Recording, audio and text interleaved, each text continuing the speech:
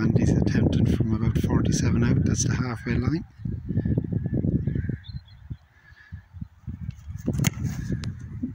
Oh, that's true! Oh, it dropped a little short. Did you notice anything yourself? I was too far away from the ball. So before you even got there, and same as yourself, which makes sense for rugby, is you caught a good bit of turf early. Yeah. As we were saying, if we're catching, if our foot's coming in this perfect angle, we're happy. You know, this is how you want to impact it. Yeah, naturally, when you catch turf relatively early, your foot angle is compromised and it changes.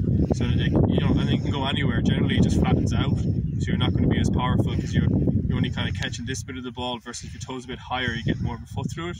So that's a big thing to be aware of. Is that to maintain your foot angle throughout, and ideally you're just kind of grazing turf. Versus if you ever kick and you see turf pop up, that means you hit it too hard. And thankfully this pitch is really good that there's not a whole lot of turf popping up. But like that, when I'm re-watching myself, if ever I see turf pop up, I know I caught way too much ground. It's just I noticed that there.